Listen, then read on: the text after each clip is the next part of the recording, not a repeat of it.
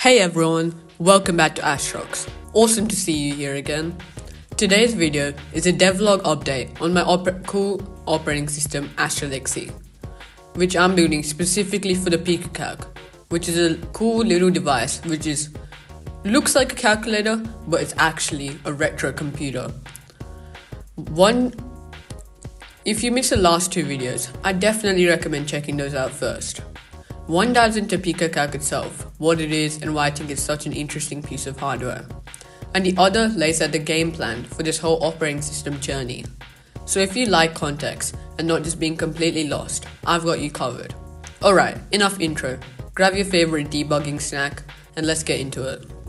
So, building an operating system, not exactly a weekend side project. This isn't something you whip up with a cup of coffee and a YouTube tutorial on in the background.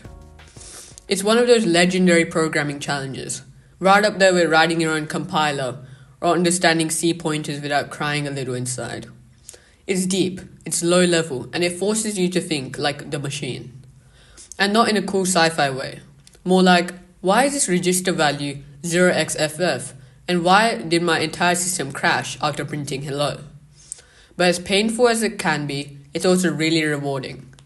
I'm aiming to have the first full version of Astralixi out in about 2 to 3 months from this video. But today, I want to share where I am at, what's been going well and what hasn't been. Let's grade. Let's start with the biggest early challenge, the file system. I'm going in a FAT32 style layout.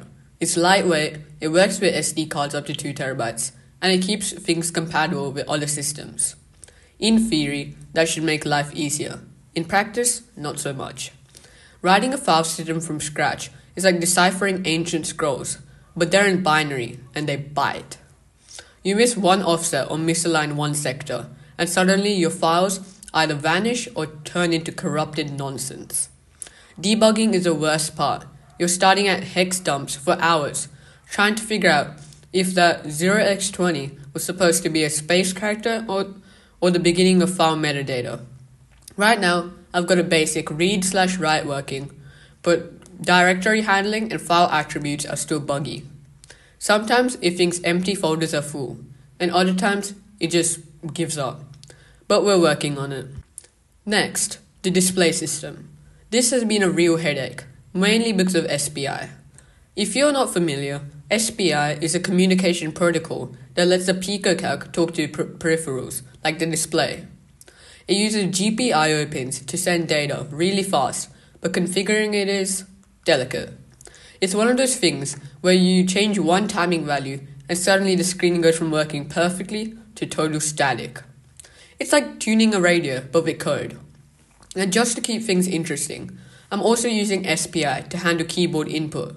So now the OS is juggling 2 SPI devices at once, both sending data over the same type of bus, but needing different clock speeds, configurations, and error handling. Good times. I had to manually copy a character map from a website that looks like it was built in the Netscape Navigator era.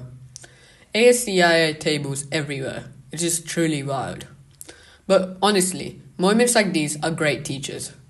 I learned a lot about error tracing, memory protection, and just generally not trusting anything until I've logged it at least 6 times. Quick shout out to the Clockwork Pi forums. If you're working on a PicoCalc project, definitely check them out. The community there has been super helpful. Great place to ask questions, share code, and just geek out. I actually met someone who's specifically making a game specifically for Astralixi, which is amazing. That kind of thing gives this whole project more life. If you've got an idea for a minigame, a tool, or just a cool UI skin, come join in. I'd love to see what you build. Also, quick reminder, if you're enjoying this type of content, hit that subscribe button. It's totally free, it helps me keep doing this, and apparently over 90% of you watching haven't subscribed yet. Let's fix that, yeah? Okay, back to the nerdy bit, shall we? Looking ahead, I've got a really fun feature I want to experiment with. A tiny AI helper for system performance.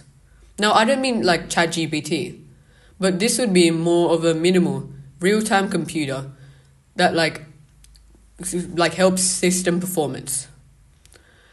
I think it could help keep things snappy, especially when running lightweight games or multitasking. But first, here's what's on my immediate to-do list before the next devlog drops.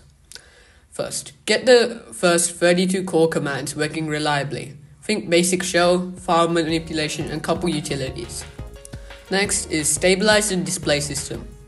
I want the screen to run 100% glitch-free, including under load. And finally, optimize performance to use as little RAM and CPU as possible. Every byte counts when you're on limited hardware. Alright, that's where I'm leaving things today. Kind of an abrupt ending, I know, but hey, think of it like a cliffhanger. Just with more hex codes and fewer explosions.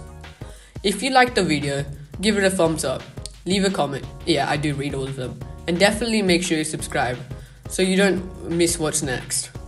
Astralixi is just getting started, and there's a ton more coming soon. Thanks for hanging out with me today, and I'll catch you in the next one, hopefully with a fewer bugs and more breakthroughs.